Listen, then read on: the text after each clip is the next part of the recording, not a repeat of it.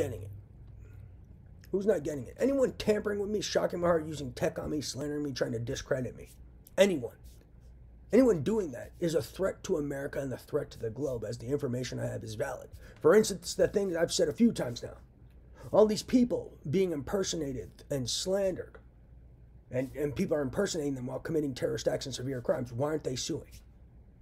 Why aren't they arresting these people doing such? That should raise a red flag for people. That's key information. So look for the people threatening me, slandering me, trying to discredit me, and committing crimes on me with this tech. You're looking at threats to America, threats to the globe. Wake up. They should be arrested ASAP.